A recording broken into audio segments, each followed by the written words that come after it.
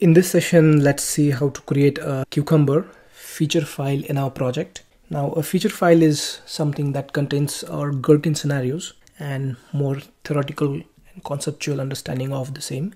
We will do it as we proceed from here. For now, let's just create one folder.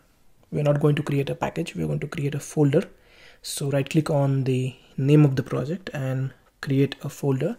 Let's call it as features. So what we are doing is, inside our project we are going to create a folder, and in that folder we are going to create all the feature files.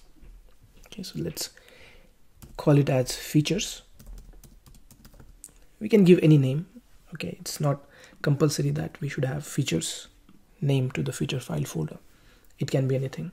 I'm calling it as features, and inside this features folder I'm going to add our first feature file. So simply right click, go to new, go to file, and just give it some name. So let's say we want to... Hey guys, if you like these videos, you may also like my fully fledged courses on Java, Selenium and Cucumber BDD. Links are given in the description, so do check out. Create a feature file for writing the gherkins for eBay homepage. So I'm going to call it as eBay underscore home dot feature. So the name can be anything, but the extension should be feature. A file that is created with the extension dot feature, that will be treated as a feature file over here. Why I'm giving eBay home name is because we are going to add the scenarios which are related to eBay homepage over here. That's the only thing.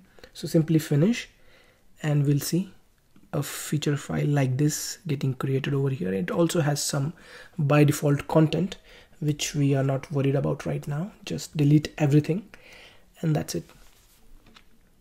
This particular logo, that Cucumber logo and everything, has appeared inside our project only because we added that Cucumber Eclipse plugin.